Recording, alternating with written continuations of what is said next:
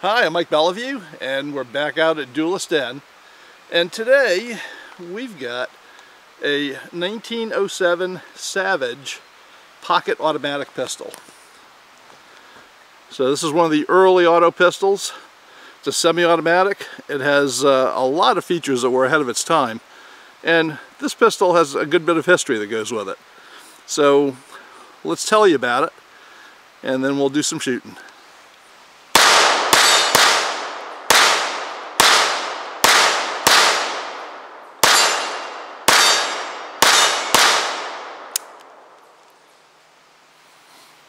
Well, the little Savage has a definite Art Deco look about it. You can almost see this in a Buck Rogers movie, from the 20s. But it really does have some neat features. First of all, what looks like a hammer up here is not a hammer at all. It's actually a striker. So this was one of the very early striker-fired semi-automatic pistols. Also, you'll notice that there's no magazine release button or magazine release catch. The magazine release is right here. And basically, it's pretty ingenious. You press it with your finger, and out it comes. Now, you don't see that feature on any guns today because it is a little bit slow to use.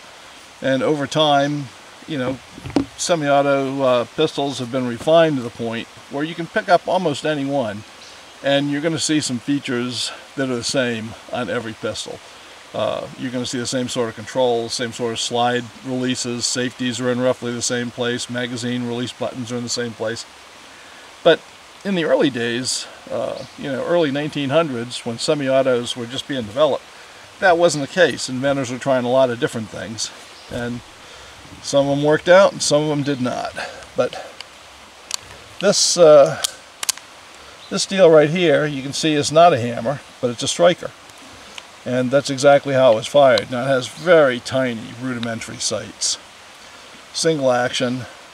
The safety is in a very good position, easy to use. Easy to take off anyway. Right. So it was pretty easy to bring into battery. Like I said, it's got a double stack magazine. This is a 32. They were the most common caliber made, but they also made some in 380. Now the interesting thing is, this pistol was originally developed for the 1907 Army trials to find a new 45 ACP semi-automatic pistol for the military. And as you are undoubtedly aware, the winner of those trials was this guy, the Colt 1911.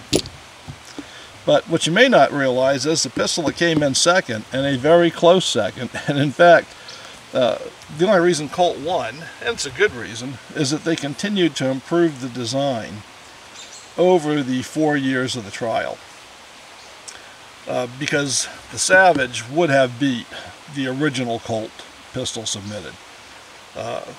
It's a much better design. But Colt kept refining the design until they came up with this. And let's face it, this is one of the greatest combat pistols ever made. But it was neck and neck with this pistol, and I'll show you what the actual submitted pistol looked like. Because obviously it was a lot bigger, but it pretty much looked just like this. So I've seen the actual pistol in the NRA Satellite Firearms Museum in the Bass Pro headquarters in Springfield, Missouri. And if you make the trek up there, it's definitely worth seeing that satellite museum, which is huge. And it has some great displays, and it has a display of all the 1907 trial pistols. And there are some real sweet looking guns in there that didn't make the cut. So here's what this guy looks like.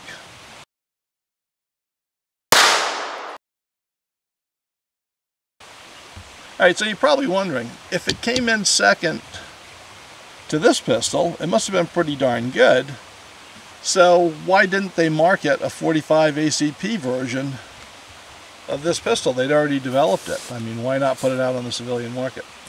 And the reasoning is actually pretty smart behind not doing that. What Savage decided was, if they were not going to win the military contract, then there would be very little market for a 45 ACP semi-automatic pistol among civilians, because that whole big bore pistol market was pretty well covered by single action and double action revolvers, which were still the king of American pistoliers in the early 20th century. And Savage didn't think they were going to be able to get enough market share away from revolvers to make it worth marketing a 45 ACP version of this gun to civilians. So no point, because Colt was going to have that market sewed up. They'd have their military contracts, and they would be selling the Army's gun to civilians, and Savage figured they were going to own that market. But even though there was not a big market for big bore semi-automatic pistols, there was a huge market for pocket pistols. So what Savage intelligently did was shrunk their design down to 32 ACP and 380 and sell it to civilians as a pocket semi-automatic. And it was extremely popular. It was a very good seller for Savage, so I would say that they made the right decision. Well, some of you have pointed out that Evil Roy doesn't seem to get shot as often as he used to around here. And that's probably true.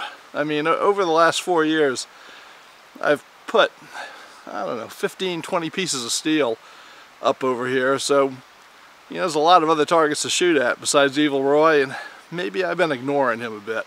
So, let's take the Savage and see if we can make Evil Roy feel at home.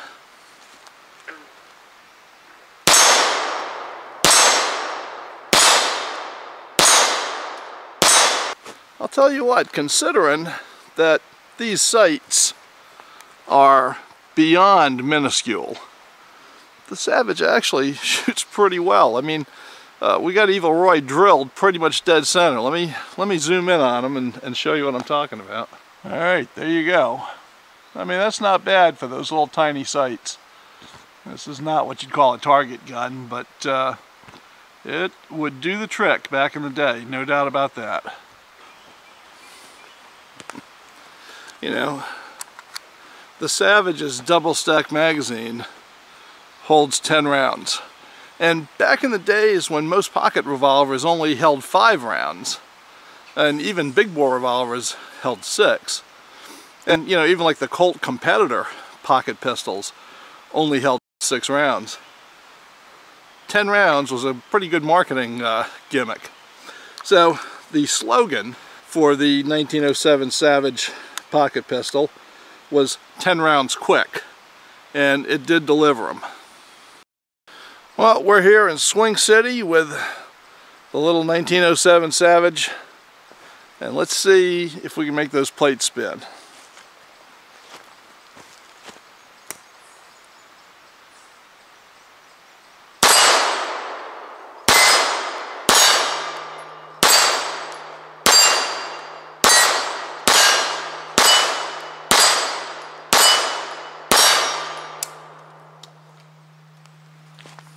One bad thing about this is there is no slide hold open feature. So, you know, when you're on your last round, it just closes. But I'd say that we made that steel spin pretty good.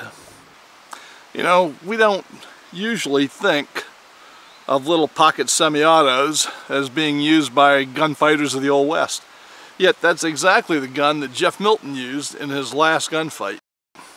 And if you're not familiar with Jeff Milton, he was the real deal. He started off as a Texas Ranger in the 1880s, and he did everything in between, from being town marshal of El Paso, deputy sheriff in New Mexico, and one of the first customs and border patrol agents of the United States. He's often called the father of the Border Patrol. So he continued his career from the 1880s up through the 1930s. But his last gunfight was on November 3rd, 1917 in Tombstone, Arizona. And he used a Savage 1907, and let me tell you how it went down.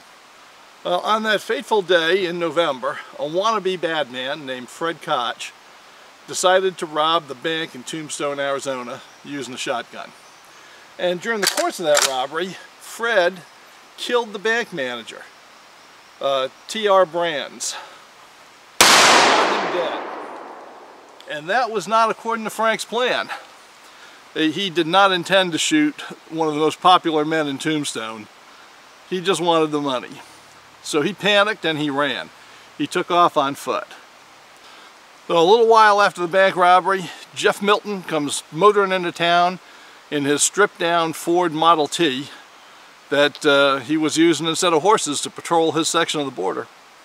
And ascertained what happened, found out that Fred Koch had absconded on foot out in the desert. Jeff hopped back into his Model T, fired it up, and took off after him. And he picked up his tracks and he followed him in that motor car. And when he got to within 100 yards of Fred, he yelled, "Halt!" But Fred didn't do it. Fred kept on going. So Jeff jumped out of the car, somewhere around 100 yards distant, and one arm, because Jeff's left arm was totally shattered during the most famous gunfight of his life in Fairbanks, Arizona. So he was a one-armed shooting machine. He yelled, "Halt!" Fred kept going, and Jeff took aim and dropped him. Now, as it turned out, Jeff shot him in the arm. So he captured him, threw him in the Model T, took him back to Tombstone where they locked him up. He stood trial. Of course, Jeff had to go and give his testimony. So the judge said to him, "Jeff, were you just trying to wing him, or were you shooting to kill?" And Jeff said, "I always shoot to kill." The judge laughed and said, "Then Mr. Koch is one of the luckiest men alive, because usually when Jeff Milton shoots at somebody, the next event is a funeral, not a trial." And everybody laughed. And that was Jeff's last gunfight, and he did it using a Savage 1907, though his was in .380 caliber, not .32. But at 100 yards, even with these poor sights, he still managed to put one in him and bring his man back. And that's pretty impressive.